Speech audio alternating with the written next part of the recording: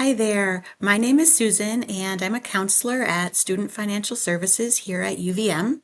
Our offices are in the Waterman Building right across from the Green, and we are here to help you. We are in our offices from Monday through Friday from 10 to 4:30. You can swing in anytime. You do not need an appointment. You can contact us by phone. You can contact us by email.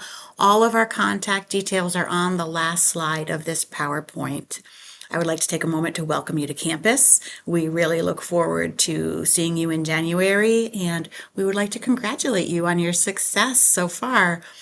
The goal of this PowerPoint is to offer you some steps for success, some steps that you can take to ease your transition to campus in January. This is going to be a very broad overview of these steps, and we will offer you some further information on our website and on some subsequent videos on details on all of these steps. But we just want you to have an introduction to the billing and payment structures here at UVM and offer you some links and some tips to make this all a little bit easier.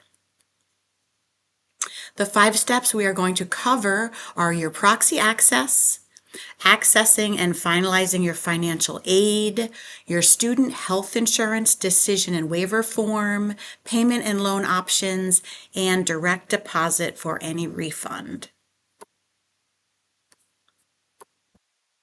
The first and most important thing that we recommend that you do is to set up a proxy user to your account.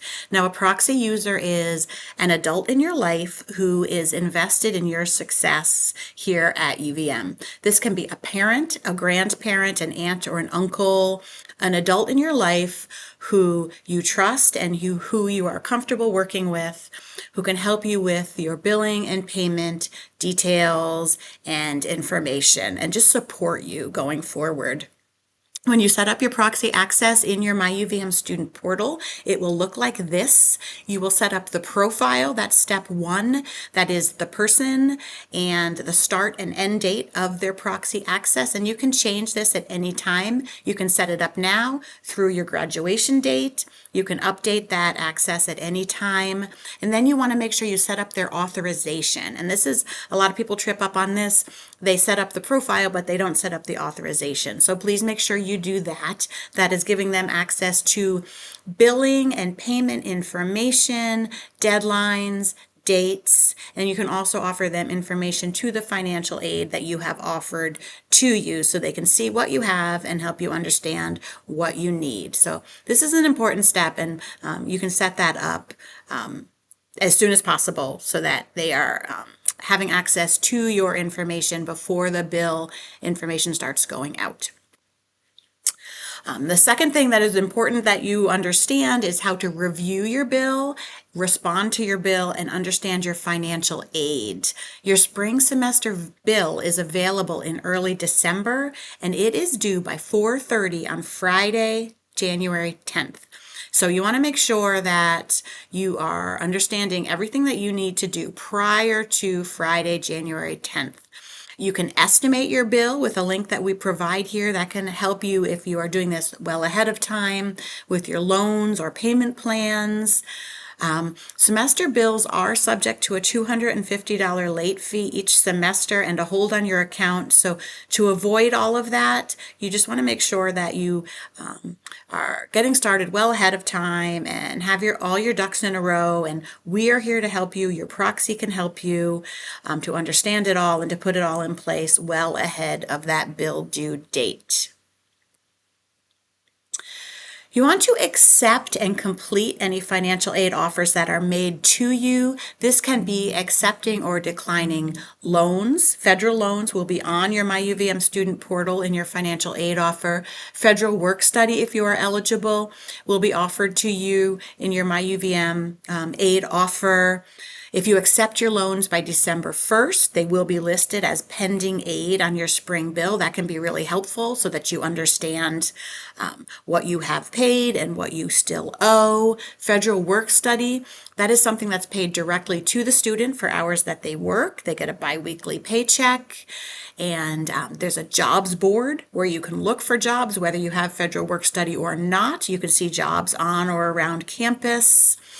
An important thing I want you to keep in mind when you're in your MyUVM student portal looking at your financial aid is there may be a requirement or a verification question being asked that's asking you to provide some additional information to complete your financial aid offer.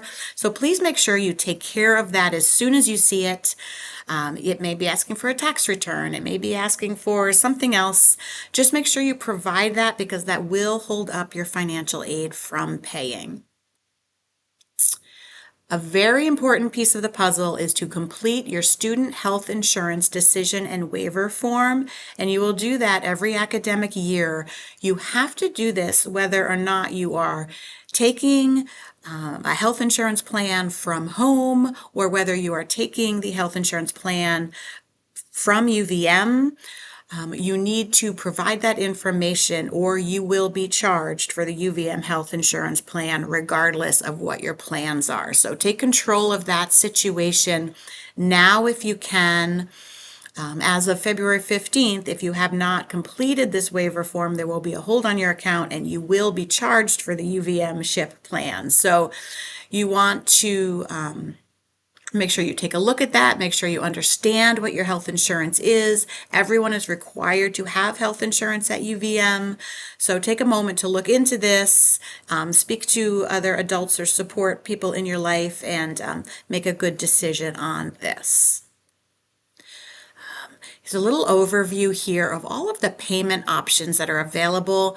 Students may use one of these, students may use a combination of all of these, but you want to understand outside scholarships, 529 plans if those apply, how to make online payments, how to set up a monthly payment plan.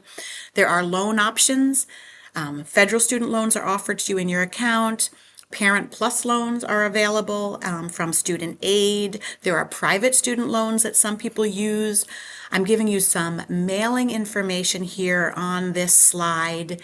If you are sending in outside scholarships, the funding sources should understand that those checks will come to us here in the Waterman Building in Burlington.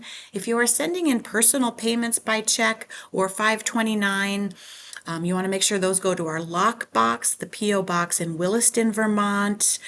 Just make sure that you understand these options, work with us, let us know if you are making a payment and you're concerned about how it's coming in or how it's applied. Touch base with us. Make sure that any paper payments reference your name, your UVM ID number, which is that 95 number. We won't know what your plan is unless you tell us. So well before the due date, if you have any concerns whatsoever, just be in touch and we are here to help. The final thing I'm going to recommend that you do right away is to set up a direct deposit. That is linking your checking account to your MyUVM account. All payments that come into UVM will pay your direct billed costs, your tuition, your fees, room and housing, charges, meal charges if you're taking advantage of any of that. Any overpayment to your UVM account is returned to you as a refund, and that is intended for your books, for your supplies, potentially for your rent and your food if you're off campus. So in order to get your refund to you as quickly as possible, make sure that this direct deposit is set up with your bank account and your routing and number.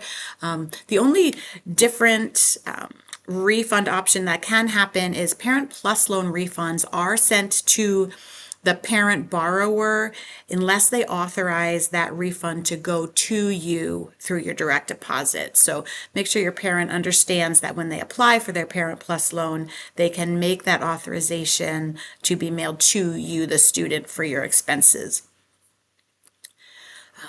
Again, I welcome you to UVM. This was just a high-flying overview of the billing and payment structure. We will offer you more information through videos and through our website, details on each of these components.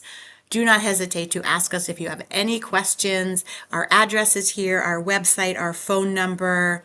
Again, we're here from 10 to 4:30, Monday through Friday. We are here to help, and we are here to welcome you to campus in January. You can check this off your list of things to do, and we'll see you soon.